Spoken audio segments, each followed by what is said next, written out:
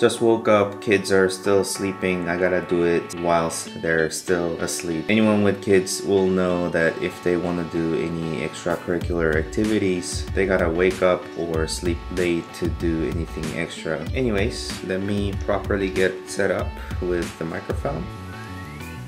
There's a strange bird noise. Okay, I think I'm all set up. Hopefully you can hear me better with this. So today I want to go over native VR feature of SketchUp. This is a fairly new thing because it was included in the 2019 launch. I saw sort of the preview of it at AIA New York event. I saw the version of it in 3D Basecamp, but I actually never really tried it myself either, other than Hololens Viewer. So I'm actually quite keen to see how immersive it is and what sort of visual performance that SketchUp gives you natively. This is bridge between rendering and just regular 3D modeling of SketchUp. I just wanted to record my first hands-on experience with it. If it works, if it doesn't work, I don't know how it is like, so let's give that a try. So if you actually go SketchUp pricing, if you are a professional, the XR headset viewing, augmented reality, virtual reality, and mixed reality application for use headset in devices. So XR, I guess it means mixed reality, AR, and VR. So that is not available for shop version. Pro version has it, Studio has it. This will only be available if you have Pro version or the Studio version. Because I have Studio version, I wanted to access that, and it seems that there's not immediate way to access this. It's not included in the download page, so I kind of have to look through this. So if you go SketchUp, download all, and there's a viewer. And SketchUp always had a viewer, so I'm actually not so sure if this is it. Maybe SketchUp team can clarify that a bit. I was reluctant to download this one because it just seemed like a regular viewer. So instead of download all, I had to go my app, and I didn't see an easy way to get this page. I got it through my licensing, and I had to go a bit to find this page out. It wasn't really shown there. I expected that page to be somewhere perhaps here because I am licensed. As long as you are logged in, I believe that it will land you on this page, and here are all the downloads that are available for your case. At the very bottom I see XR headset apps. Right now I have this one right here, and I have shown this before, but it is a Windows mixed reality headset, and they often call it WMR. That's why you see WMR, so I'm actually interested in this one. I don't have Oculus or Vive on my hands right now, but if you own those, I suppose you can try that route as well. So Windows mixed reality, and it lends me to Microsoft.com webpage, and I don't know why that trailer is showing as black. I don't really care. So it's free and get. I guess I can just click that and open Microsoft Store, and it'll bring up Microsoft Store for me, and that's black again. I don't know why. Maybe it's just downloading the source. Get. All right, and I own this app and it is downloading. So whilst it is downloading, I better get the headset set up, otherwise I can't use it, right? Forgive me, I'm gonna have to get down there to connect these. Okay, now I'm back with this headset set up. So as soon as I connect them, the mixed reality portal really should pop up. Maybe I should have these controllers set up as well. So if I just hold down these two buttons right here, they'll just come on. So let's go ahead and launch to see what happens. Did anything happen? I can close this, I guess, and this one as well. So right and left are both connected. However, I'm not sure what I'm supposed to do. So hit this play button so you guys can see what is going on. There's a message. In order to view your own content, please sign in with the account associated with. Okay, sign in. So the idea is that I can basically sit down and then just navigate with Windows Mixed Reality headset. So I'm just gonna sign in with Google, which is easier. Okay, I guess it's not there either. Can I use keyboard maybe? It'll be easier if I can. Okay, I sure can. All right, nice. See, I can do this whilst my eyes closed. All right, SketchUp Viewer. All right, get started by opening model from Trimble Connect 3D Warehouse. So this works the same way it always works with my models. So I better have my model included. So let me pick this up. All right, got it. Browse and download models to warehouse or access model via Trimble connected account. Maybe I need to sit back a little bit like this. It's kind of weird. All right, I can go up and down. I saw it. Ooh, you're getting close. Maybe let me go ahead and go. I got it.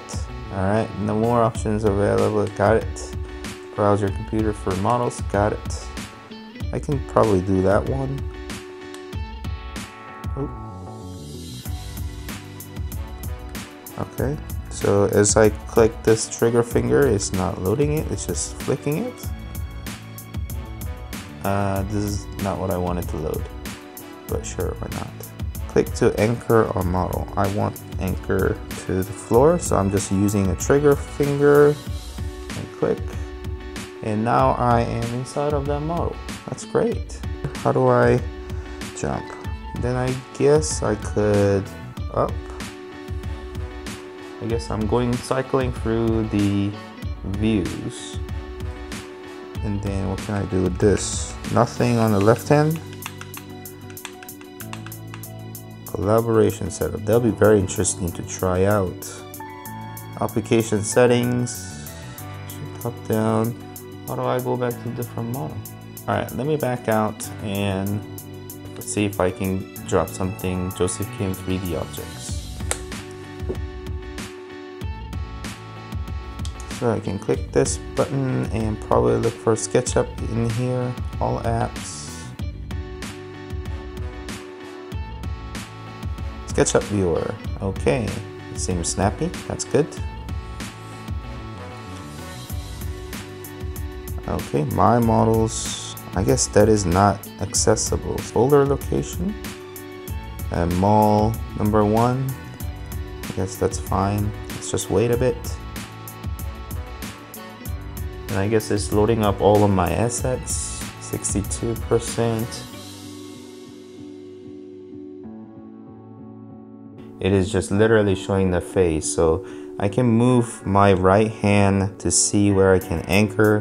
Preferably, I'll just point down to the floor, perhaps. Put myself in relative to height, maybe right there. Okay, now I'm in. So how can I move? Maybe middle button. Oh, hold down my trigger finger, I just walk around and this thing stays in the way. So let me just pin this panel somewhere on my left so I can just kind of see it. All right, so I can walk around this way. Since I'm sitting down, this is slightly more difficult. Let me just back out a little bit further. So there you go, I can go around here. Let's do tape measure. So from here to there is about 3.5 meters. That's great. Let's delete that. That is a very good feature if you want to measure things around. And then I can click on things and then it tells you what layers. That's great for figuring out sort of the information. And then this one is to the transform panel includes. All right. So I guess I can modify things. Oh, I am moving the model around. All right, I can move that, the entire thing. So I am back to tabletop mode. Okay, I see. Click on the model to view it in immersive. All right, I am immersive and I am walking around. Oh, I can go sideways by using this controller on the left hand or right hand for that matter. And I guess right and the left works exactly the same. I don't have to really point at anything. I just hold down trigger finger and I just walk forward.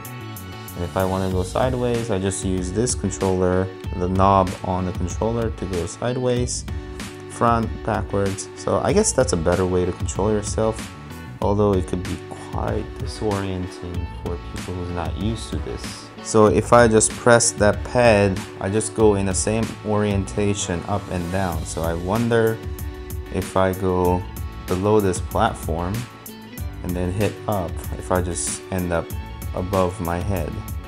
So right here and then up, I'll end up on this platform. Oh, that's great. But I had to physically turn around to look down, and if I need to go downwards, I just press this button, or I guess that button as well. So right hand and left hand work exactly same, it seems. I can walk. What can I do? Can I jump? Oh, okay, that's great. I can jump. Hello, I believe that was Steve, and I'm using him to sort of represent me in a certain position, I guess. So I click and then I move. I wish I can change to something else, because in a professional environment, having a person show up like that can be quite distracting. So in order to go through glasses, you have to go stand very near it, have your hand through. I'm afraid I'm gonna hit my monitor or something. So here you go. I can just jump around like so. Can I go upwards? Up there. So I guess you hit the ceiling and it just bounce onto the floor. Send them over there, and then I click over here. Okay. That is intuitive. As long as we can change, or they can just replace Steve for someone else, not someone else, but something else, it'll be great. Quite distracting to have someone show up like that. That is quite distracting. A lot of people will be having a laugh, and they won't be talking about your great design or model. The way the conversation goes is they might point at things like, oh, this sign is actually flipped, but you see Steve jumping around all over the place. So that's not really good, SketchUp. So perhaps you can sort that out. So maybe just becomes a point of dot or something, or a little tiny person that shows up rather than someone that you can distinguish. And that's mainly reason why I always put white silhouettes, because people can be very, very distracting. And if you have people that you can recognize, such as real looking people or the shape that you can recognize, then it'll be very, very distracting. So that's why I want to avoid having a known person inside of your view. So I'm curious to see how this function would work. I think it would be very well, since you can do it natively. Do I want to save model? No. And this is a line I always like to say, welcome back to reality. And people will have usually like a weird mark on their faces because they've been in VR for so long. So let me wrap up the video here. That was the XR Viewer inside of SketchUp that I wanted to try out myself and share the experience with. So I guess that's sort of first hands-on experience, and how to install, sort of not really a guide, because I was just trying out myself too. So hopefully that was helpful for you. If you like this content, please like it and subscribe to the channel if you want to continue watching these type of videos. And as always, thank you so much for watching, and I'll see you next time. Bye.